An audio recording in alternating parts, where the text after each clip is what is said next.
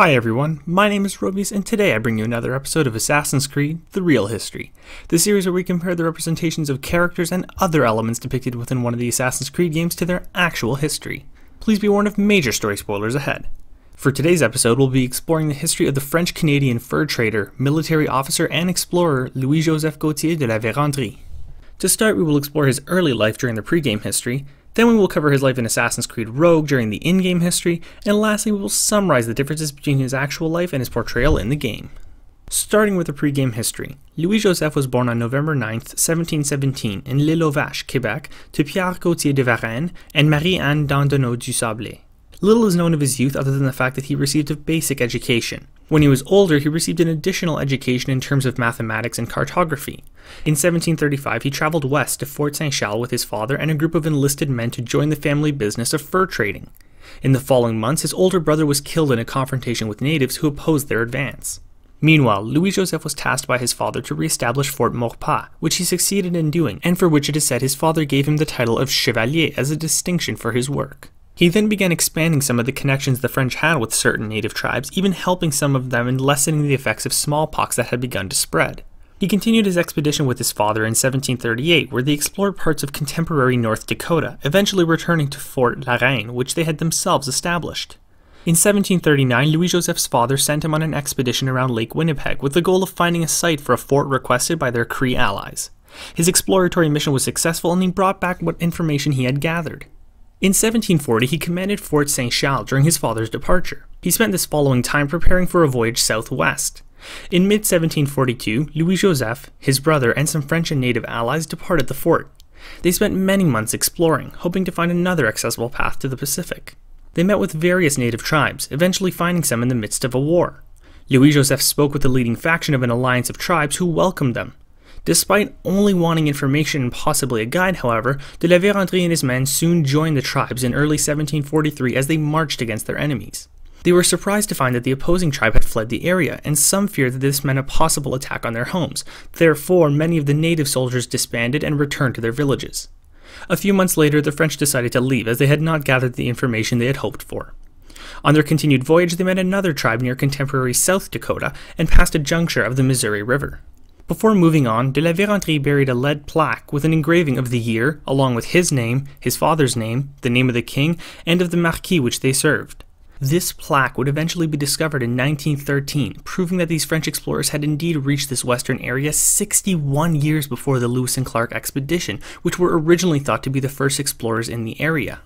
Historically, in the following few months, Chevalier returned to Fort de la Reine with his party, stopping along the way to visit with various native tribes. Despite his over 14-month-long voyage not bringing back the exact results they were hoping for, the expedition did greatly increase their geographical knowledge of the region and improve the French influence with many native tribes. This association also expanded their commercial network in terms of fur and resource trading. In later 1743, de La Vérendrye's father resigned from service and was replaced as commandant du poste de l'Ouest by Nicolas-Joseph de Noyelles de Fleurimont. Louis-Joseph, however, was kept under his service and commanded 3 posts. In 1747, he followed Nicolas-Joseph to New France. In early 1748, Louis-Joseph participated in a military expedition against the opposing Mohawk faction. He then after received a promotion from the king to the rank of 2nd ensign for his service, and later that year, unfortunately, his father passed away. At this point, he spent a few years settling his affairs and later started a fur trading partnership with Luc de la Corne and his brother François Gaultier du Tremblay. This enterprise continued with success, despite an ongoing bitter rivalry with Joseph Marin de la Malgue, who was another of the commandants. It would have been around this general period in time historically where we first met Louis-Joseph in Assassin's Creed Rogue, as Shay and Liam caught up with him after his vessel was attacked. Historically, in 1755, de La Vérendrye returned to Montreal due to the 7 Years' War's outbreak, where he was stationed in a garrison position. While there, he married Marie Amable de Montigny. He spent most of his time involved in military affairs and was even made the commandant of Le Poste de l'Ouest in 1756. Following the death of his wife due to illness, he remarried in 1758 to Louise Antoinette de Mézières de l'Épervenche. He spent his following years moving between military posts, eventually playing a role in gathering native tribes to strategically defend Lake Champlain. Following the capture of Quebec and the end of the war, however, he left Canada and voyaged for France with the purpose of settling more business matters.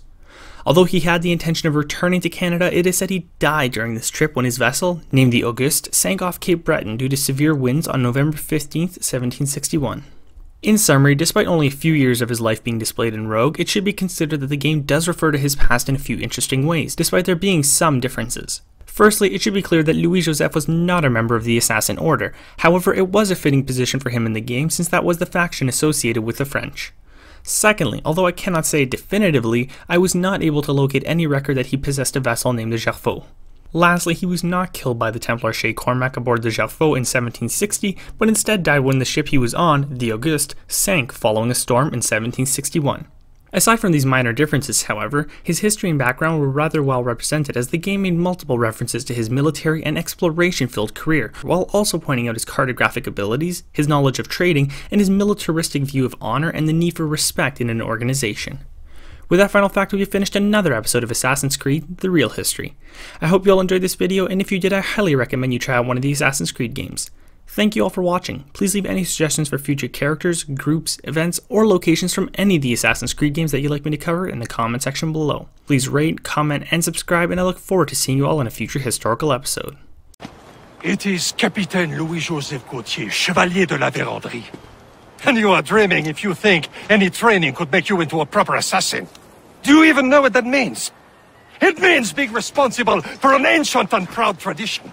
It means obeying your mentor without question. How else will we ensure freedom for the human race? Them's pretty words, Chevalier. But I don't feel too free at the moment. Well then, feel educated!